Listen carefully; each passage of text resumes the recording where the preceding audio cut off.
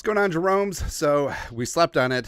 Well, maybe more of a nap, but we're back in the saddle again. Vikings 6-5, staying alive, so firmly in control of the playoff destiny, and all of the issues are fixable. And the Vikings just hang on to the football and you win. All that stuff, just like when the Vikings started 0-3, 1-4. But it is what it is. We keep moving on, and it is Thanksgiving week, and we're running our annual Thanksgiving food shelf fundraiser. So all Venmos, all Super Chats in November will be donated to Twin Cities Food Shelves, and you guys have been amazingly generous so far, and we've had some big time donations. I absolutely love it, man. We're up at like 1,500 plus. Then we're also going to toss in $500. So thank you to the Jeromes. We're paying it forward, doing something good in our community this holiday season. And it's yeah, especially after a Vikings loss, it's just like make me feel good. There you go. And it was kind of rough last night.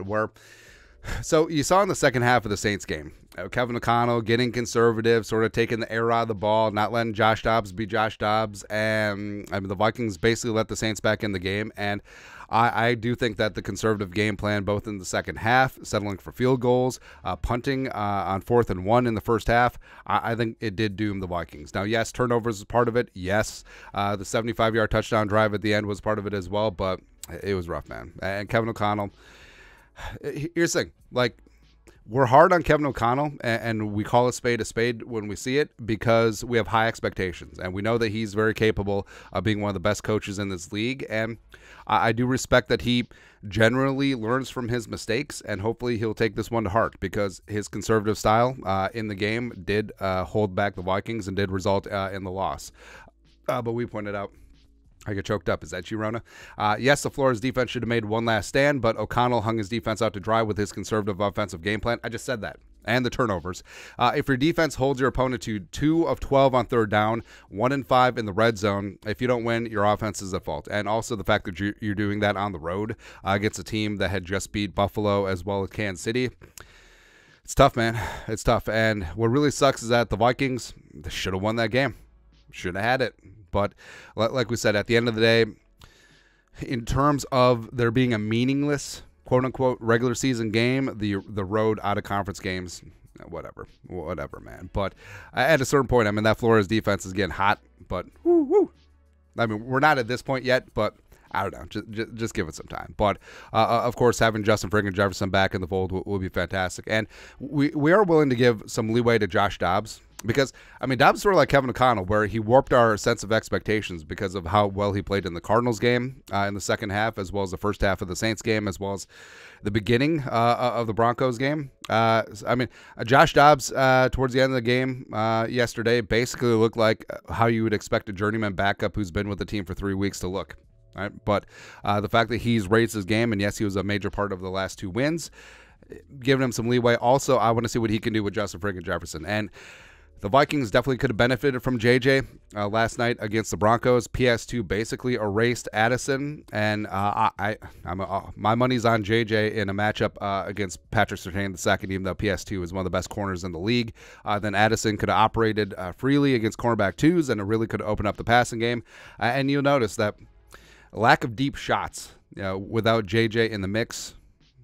We need to add that dimension back into the offense. Now, I'm not saying that Justin Jefferson should return before he's 100%. All I'm saying is that JJ, he better be 100% Monday night against the Bears because the Vikings can't drop that one because it's an in-conference, in-division game, and it's a home game. Can't lose that one, baby. Got to go into the bye at 7-5 and staying alive.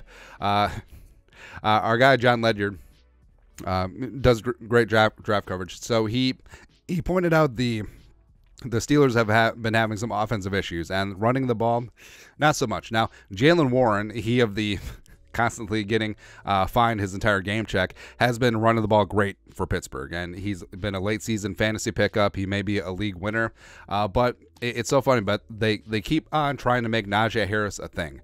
So he tweeted this out, legitimately hilarious. How can team be so adverse to common sense? So Jaylen Warren, 9 carries yesterday for $129 and a tutty, 14.3 yards per carry. Najee, 12 for 35 and 2.9 yards per carry. Now, I do think that Najee does have talent, but it just isn't panning out. And I do feel like the Trent Richardson comparisons are starting to creep in. But Jaylen Warren, Dude, he runs hard, and he runs with burst, man. And with the Vikings, I mean, initially it was the Cam Akers versus Madison debate, and then Cam popped his Achilles.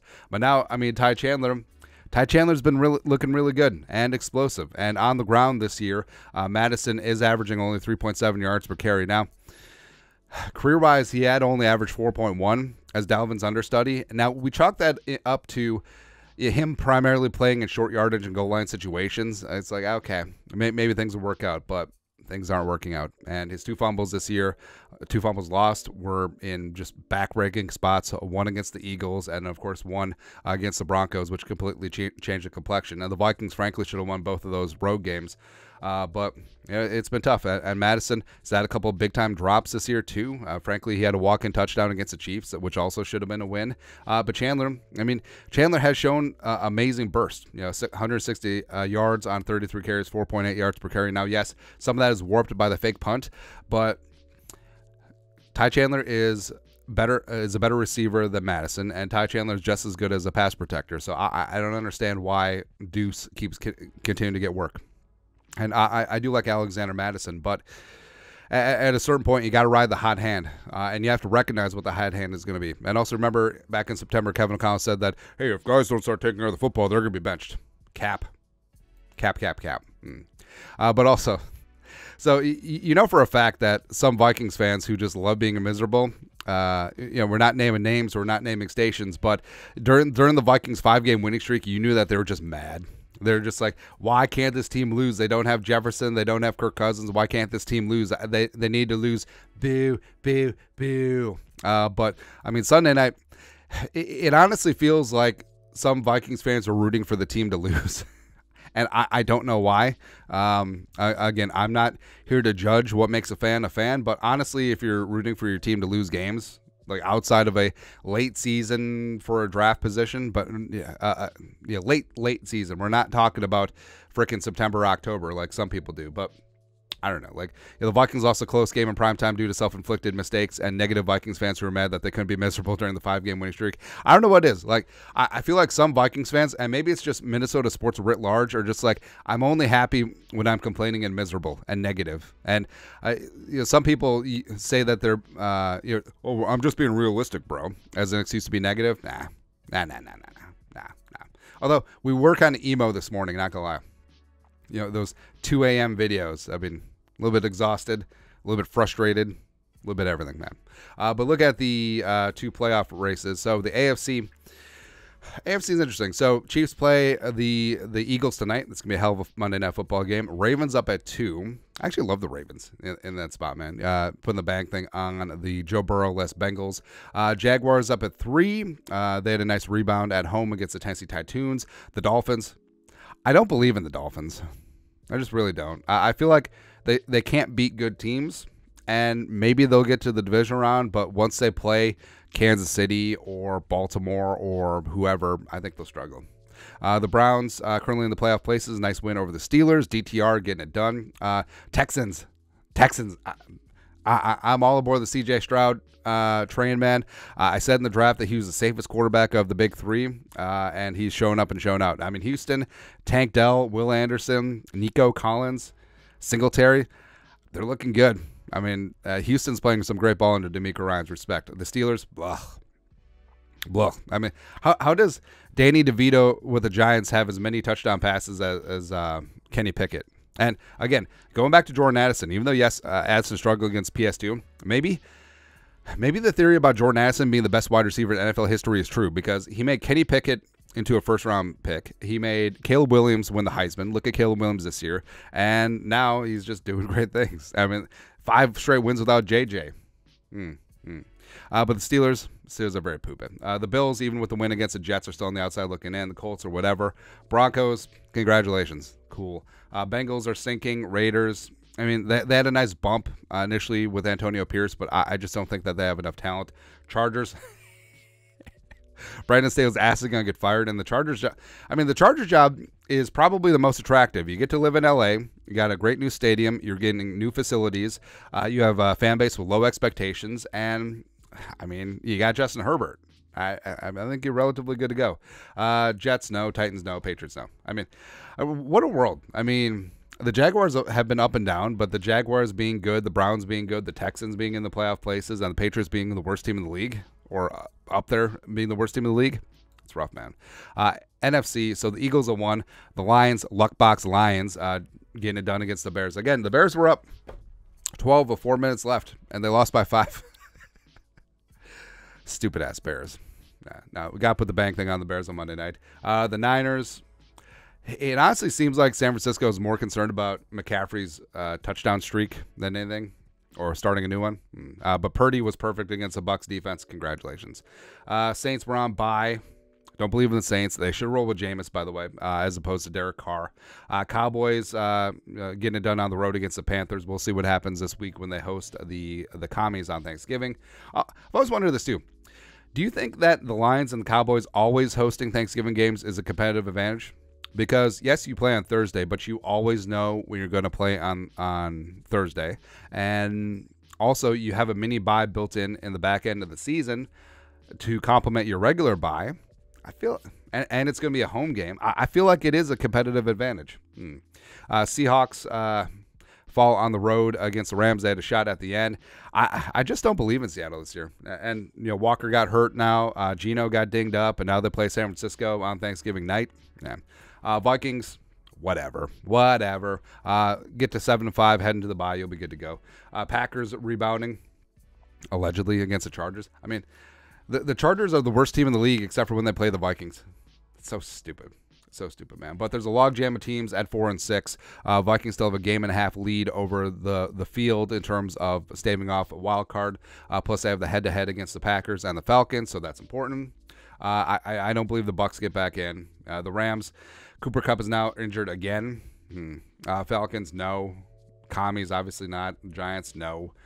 Bears, Cardinals, although I do feel like the Cardinals are a lot friskier under Kyler, and I do think that they'll win a couple of games, and the Panthers are dead on arrival. But if the Cardinals do win a couple games, they'll drop in the draft order. Here's what it is right meow. So the Bears up at 1 and 4 since they do have Carolina's pick. I mean, Carolina's a mess. Frank Reich, I think, is going to be a one and done with the Panthers.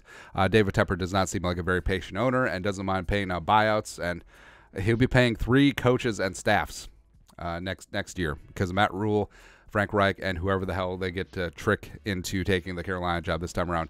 Arizona's up at 2. I actually think they might roll with Kyler. So getting Fashu, the tackle, or Marvin Harrison Jr. will be fantastic out in the desert. New England up at 3. Isn't that crazy? Patriots up at 3. They should be drafting a quarterback. The Giants should be drafting a quarterback too. Tennessee Titans, Washington, Atlanta, Green Bay, Tampa Bay are your top 10 right now. The Jets, the Jets are approaching top 10 territory, and I know the Rodgers has said, like, oh, I'll come back week 16. What's the point? Where you're going to put a decrepit, old-ass, bird bones quarterback coming off of an Achilles surgery behind that offensive line? Nah. No, it's bad, man. It's no bueno. But looking at some of the draft quarterbacks, so unfortunately, Jordan Travis, who's been having a great year at Florida State, he had a really horrific-looking leg injury. Hopefully, he fully recovers and is good to go. And he announced that his college career is over. He's going to be entering the draft.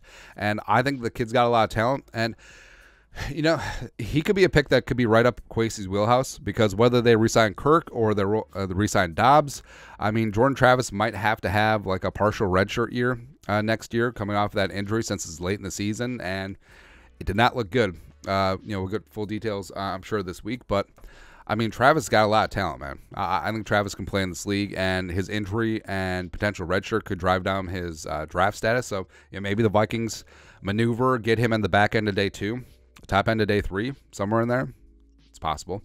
But also, the apple of my eye right now, and he's the guy who's rising up draft boards. So, Jaden Daniels. That's right. The pride of LSU, formerly Arizona State, and he can get it done, man. So our guy Ben Fox, LSU quarterback Jaden Daniels, minus 125, is the new consensus favorite to win the Heisman Trophy at Sportsbooks.